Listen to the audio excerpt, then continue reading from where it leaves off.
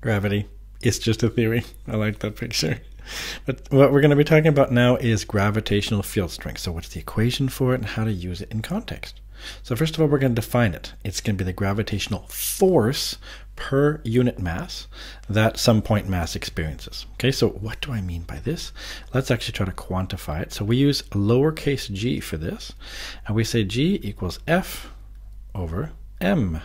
See, that's why I see it's the force per unit mass. So if you have some object that has a mass m, then the force divided by its mass, that tells you the gravitational field strength. Now I want to go a little bit further though, because let's investigate. Remember our equation for F. So just so you know, I'm just going to do this down here. I'm going to say, well, G equals F. Let's replace for F. It's G times big M times little m over r squared. At least you could see it that way. And then of course that's all divided by m, because here we're dividing it by the mass here. Now keep in mind, the one in your data booklet says G times m1 m2 over r squared. I prefer the big M little m, because you'll see here things cancel out nicely. Ta-da! So you end up with then that G, this lowercase g then, that equals G times m over r squared. So you see how we get that? So that's the reason why in your data booklet there's an extra equation that goes like this, right? They put the g like this, and they put the m here, and the r squared like this. So this is why we have this equation as well. So it's just nice to show you where it comes from, because now we can start looking at some of the units for this. So what should the units of gravitational field strength be? Well, it should be force over mass. So that should be newtons per kilogram. So I'll put that in. So newtons per kilogram. Great.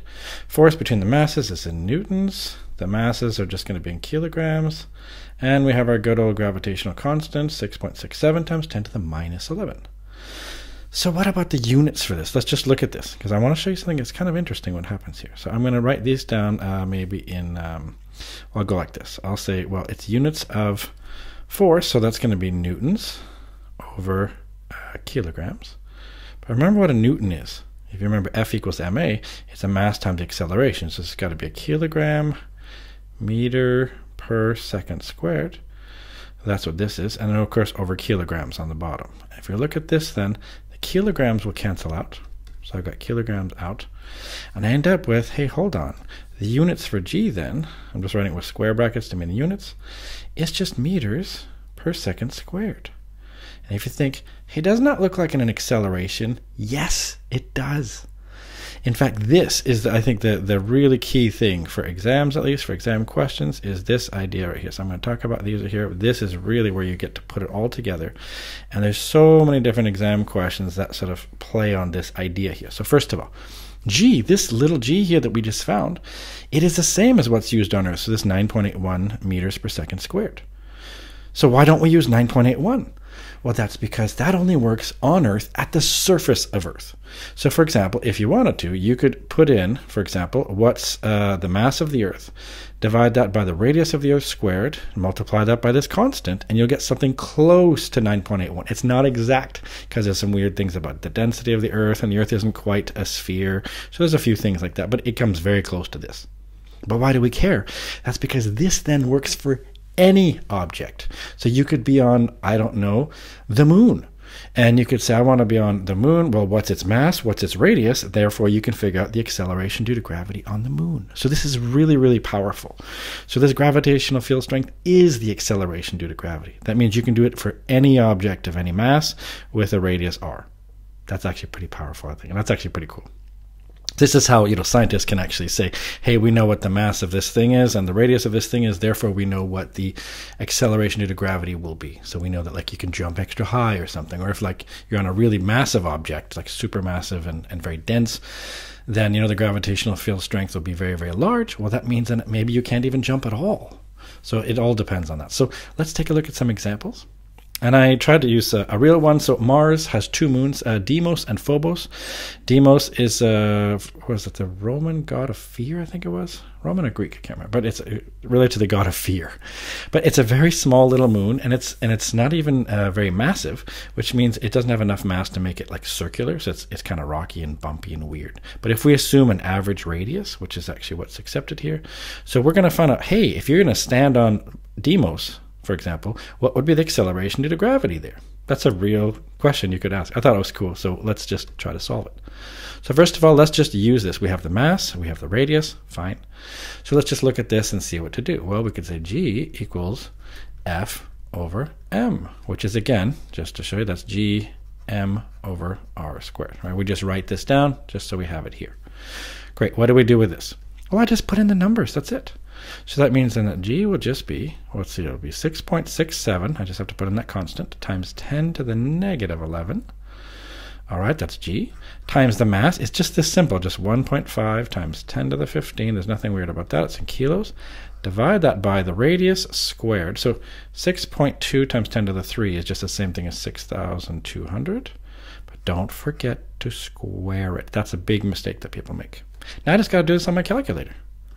So it's that simple. I just get out my trusty calculator and I just write this down. So 6.67 times 10 to the negative 11.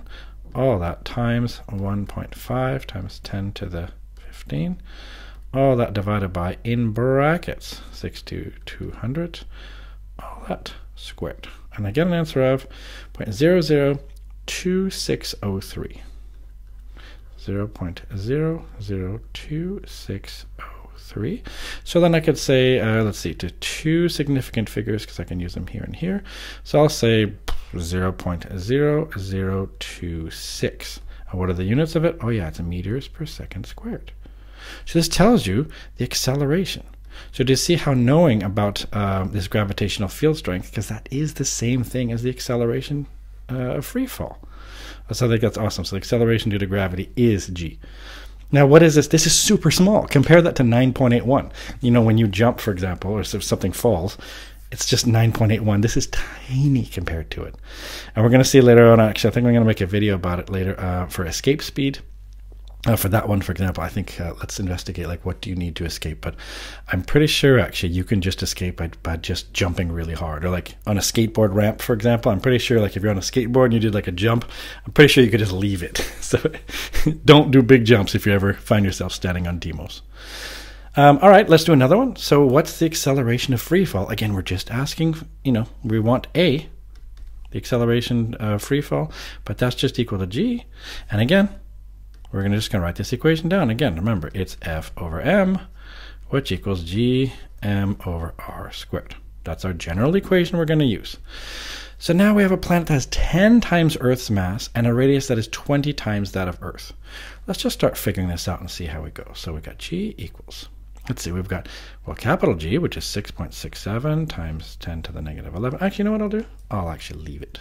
I'll just leave it in terms of G for now. So I've got G, that's true. I've got M, but M is actually 10 times the Earth's mass. So what I'm going to do is I'm going to say 10 times mass, and are you okay with that? I'm just going to say E for Earth. Divide that by the radius of the Earth, but it's 20 times. So it's 20 RE. And don't forget, the whole thing is squared. Not just the R squared, but 20 squared. Well, then what do I get?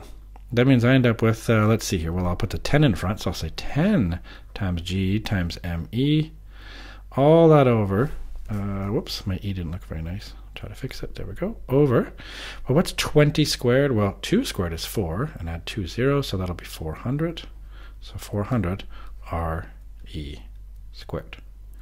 Now let's go a step further here. Well, 10 divided by 400, it's the same thing. You can just drop some of the zeros here. So you can say we've got G equals, maybe I'll just keep writing it down here. We've got G equals 1 over 40 times G times ME over RE squared. Here's the problem. They didn't tell us what the radius of Earth is and what the mass of the Earth. So this, how do I find this? I mean, I know G, yes, there's this capital G, but I don't know mass of the Earth and radius of the Earth. But here's the clever part. If you remember about this right here, remember that on Earth, at least,